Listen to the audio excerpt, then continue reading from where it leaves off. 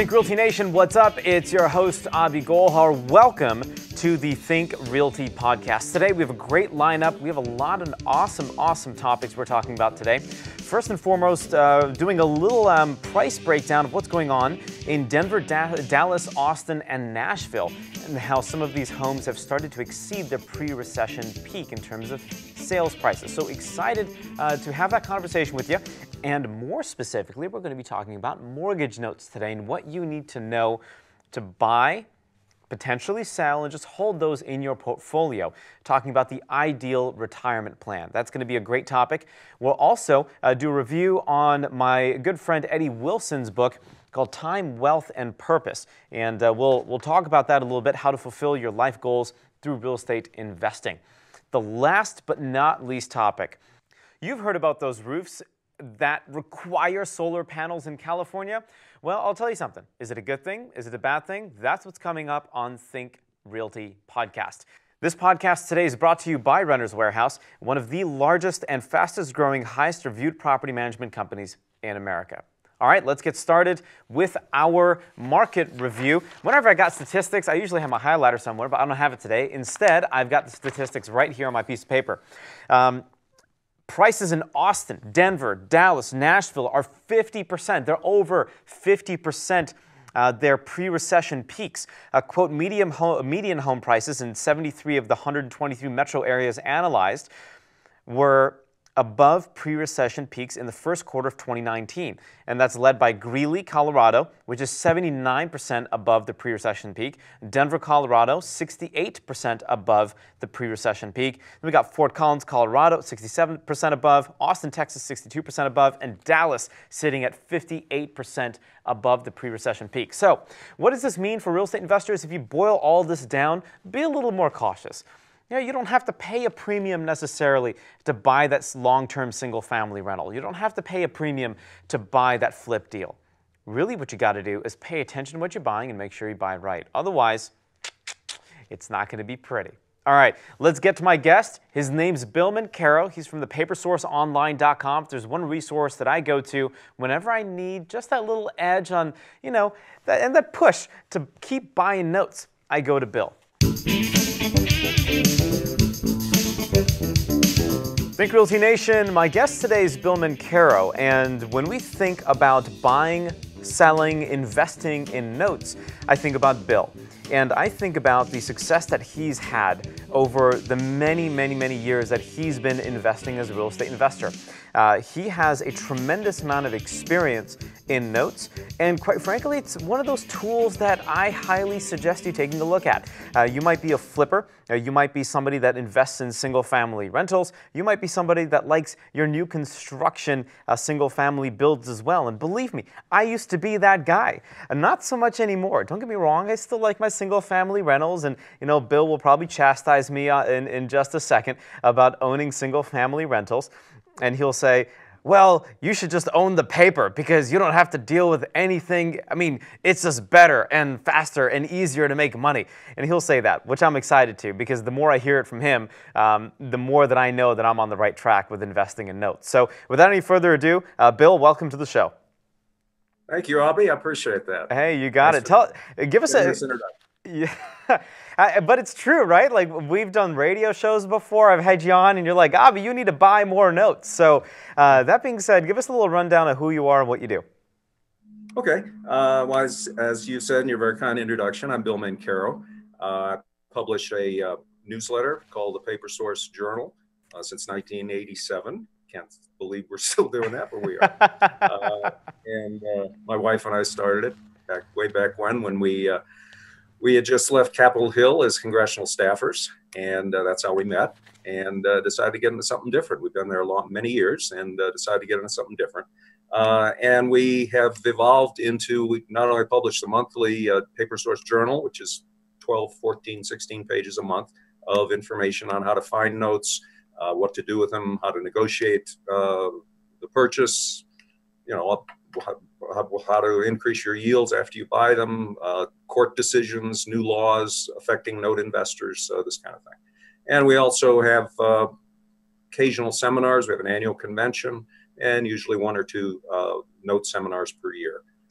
And we're papersourceonline.com if anyone's interested in taking a look at our website. And these events too are very well attended. And one of the things that if you're looking at becoming a note investor, you want to get educated. And so going to the PaperSource seminars, it's really important. Do you have a different website for the PaperSource seminars? We do. It's called papersourceseminars.com. Hey, Papersourceseminars.com, all one word. Nice and easy. There's been a lot of discussion about retirement lately, especially for real estate investors, business owners, entrepreneurs. They're doing well right now. It's an easy market to make money in real estate. But as we've seen over the last year and a half, inventory has been a major issue.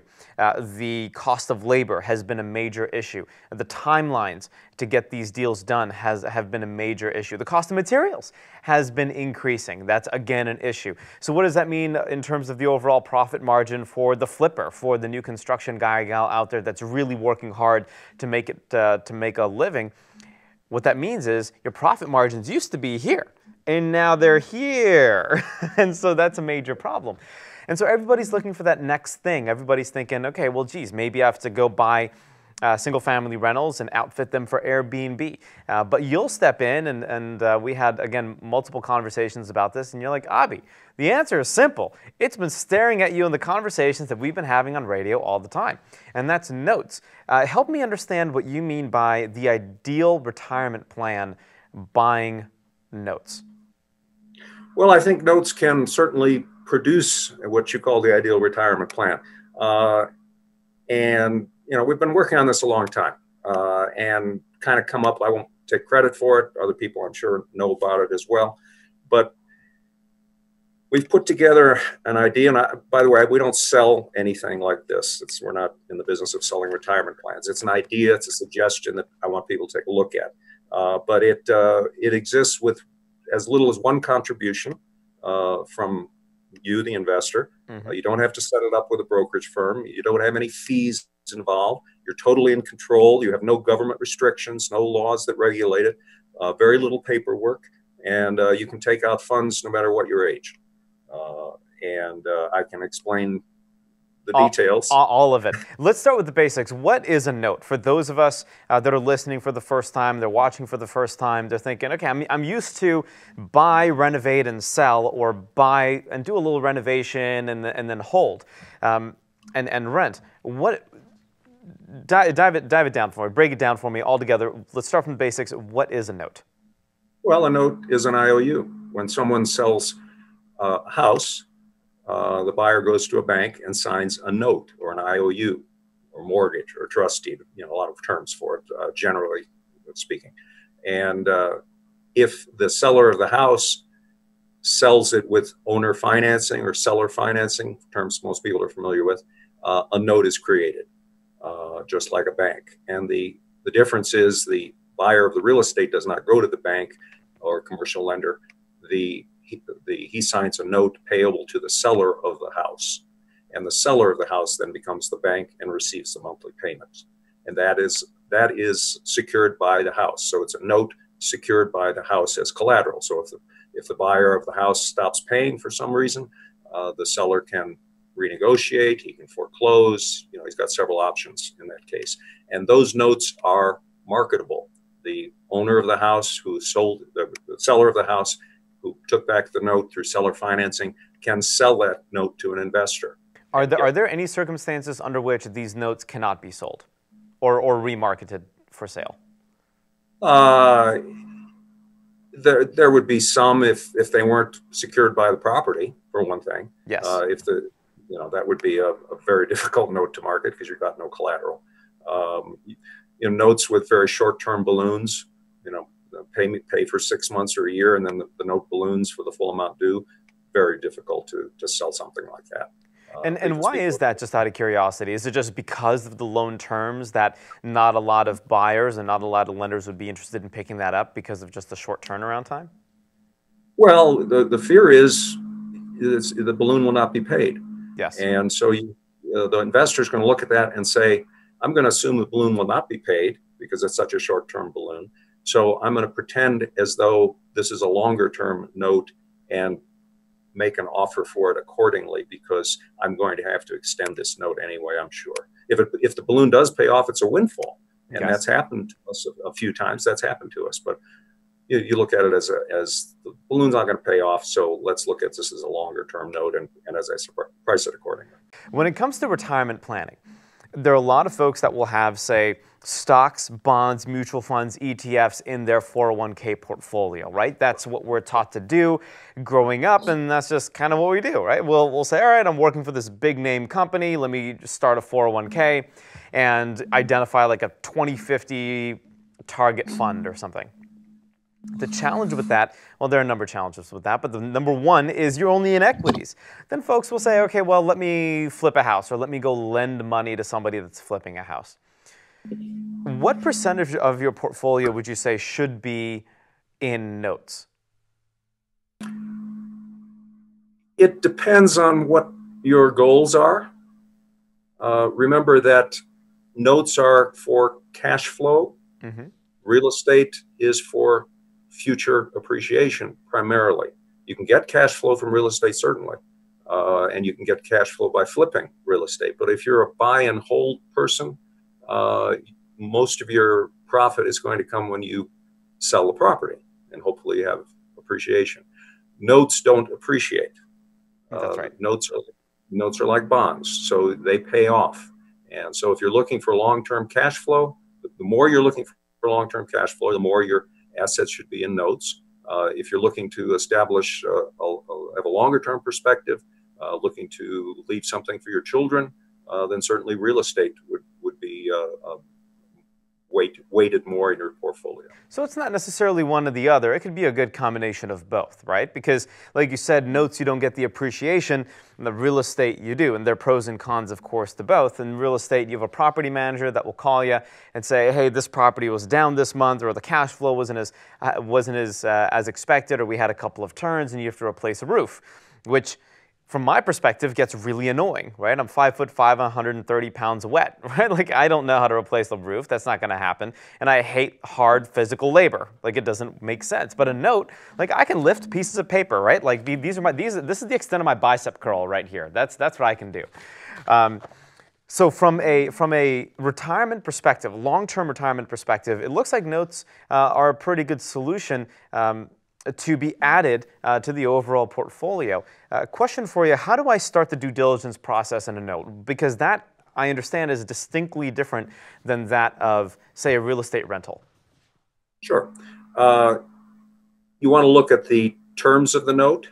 You know, what's the interest rate of the note? Do you want to buy a 0.5% interest rate note? Well, if you do, you're not going to pay a whole lot for it. Okay. So you look at that. Let me preface this by saying that the yield you get when you invest in a note, or let's call it the interest rate you get when you invest in a note, don't confuse that with the interest rate that's on the note. For example, if it's a 5% interest rate note and you buy it, now if you buy it for the full balance, you're going to get 5%. Then it's the 5%. Yes. It's a 5% investment. But if you buy it for less than the full balance, your interest rate or your yield is going to be more than 5%. So help walk us through the mathematics on that. How does that work? Well, let's take an example that I like to use. Let's call Mr. Smith. He sold his house and he seller financed a small note. Let's make the numbers $10,000. You know, most notes are much larger than that, but just for simplicity's sake. And he amortized it for 10 years, so it'll be fully paid off in 10 years. The buyer of the house, Mr. Jones, is his name, and he'll pay, it comes out to $132 a month for the next 10 years. Well, Abhi approaches Mr. Smith, Abhi is a note investor. He approaches Mr. Smith, and he says, well, I'll pay you $8,000 cash for that $10,000 note. Well, Mr. Smith says, well, why should I take less for that note? And the note investor says, I am buying your risk, Mr. Smith, in that note. Anything can happen to Mr. Jones's life in the next 10 years. For some reason, he may not be able to pay it. So I am buying that risk. And if he defaults, I'm going to have to go through the expense of foreclosure, et cetera, et cetera. So a lot of risk there. So if you were the Mr. Smith who sold the house and did the seller financing and owns the note, would you rather have $8,000 now and not have to worry about Mr. Jones sending you $132 every month and what you're going to do about it if he doesn't? Yeah. So that's how we approach it. So your question on due diligence as well. So you look at the face interest rate of the note, pay less for it. If it's a 20% interest rate note, you're probably going to pay full price for that because you get 20% on your money. You look at the payer.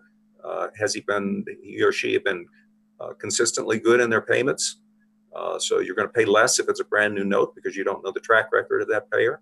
And you can't just take a verbal, yes, this person has been consistent and paid on time. You need to actually see the proof that this person is paid on time. Okay, cool. I just wanted to make sure. You need to trust but verify, as Ronald Reagan used to say. Absolutely. You need some paperwork to show, some bank statements showing the deposits every month, or a note servicing company, if they've been servicing them, you need a testimony from them. So what else do I need to know about the note? And then we'll get to the asset, and then I have one more question for you. Okay. You have to look at the property. What's the property that is securing the note? Mm-hmm. Is it a nice single-family house in a nice neighborhood in good condition?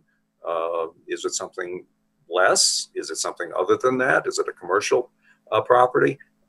And if you want to buy a note on a commercial property, you have to think, well, what am I going to do if I end up owning this commercial property? Would I go out and buy this commercial property? Right. I look at it, would I go out and buy whatever this note is collateralized by?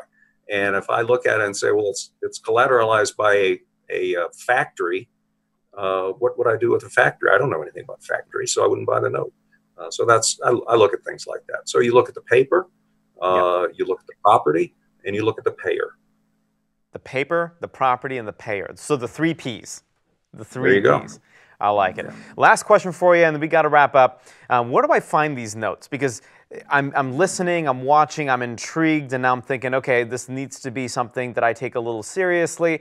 Outside of going to Amazon and buying a financial calculator, which I have done already. I love financial calculators. Where do I find these? Are they just available on the open market? Is there a specific search that I have to run on some secret website somewhere? Bill, spill the beans. Where do I find these things? Okay. There are quite a number of ways to find them. Think Realty. One of the Think Realty companies is loanmls.com. Mm-hmm. And that has notes available on it, and I certainly highly recommend people look at that. There are ways to find notes through, for example, start going to a real estate investors club in your area, and you'll find people with notes for sale. What's the conversation there, real quick, at the Real Estate Investors Club or at the Real Estate Investors Meetup? Do I say, hi, my name's Abhi, and I'm looking for notes for sale, or how do I position the question so I don't sound like a newbie? Exactly. I would have business cards printed up indicating that you buy notes. Okay. And make sure you distribute them. Okay. And depending on how comfortable you are in talking to people, talk with the leaders of the Real Estate Investment Club and see if you can make a short presentation to them on the fact that you buy notes. You can make up flyers and ask for permission to have those just on the table when people check in. That's super smart. Different ways.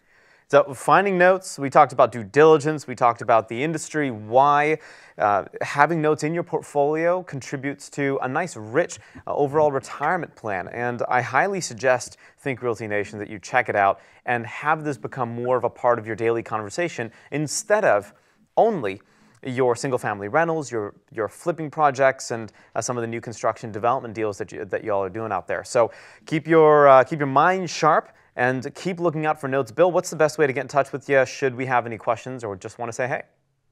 Yeah, I'm happy to answer questions, chat with people. Best way to reach me is go to papersourceonline.com and just click on the contact tab and shoot me an email. We'll take it from there. Awesome. Bill, thanks so much. I appreciate it. Thank you, Abhi. Always a pleasure. You got it. My pleasure. So a lot of what I've learned today is ensuring longevity. Right? You want wealth building by real estate notes and always be learning. something like this, something like notes, it's going to take some time to really figure out and really do the mathematics and learn the mathematics, right? Just as Bill said, a 5% interest rate doesn't necessarily mean that you're going to get a 5% yield. Okay, you can buy that note at a discount and your yield could shoot through the roof. It could be 15, 16, 17% a year, depending on how you structure it. And next time we have him on, we'll talk about partials, where you can sell a partial of the note and how that could also be a benefit. And then we'll dig a little deeper into some of these rules and regs. So we got to go to the next segment. Get in touch. Go to papersourceonline.com and get in touch with Bill and ask all the questions that you need about notes. See you in a second.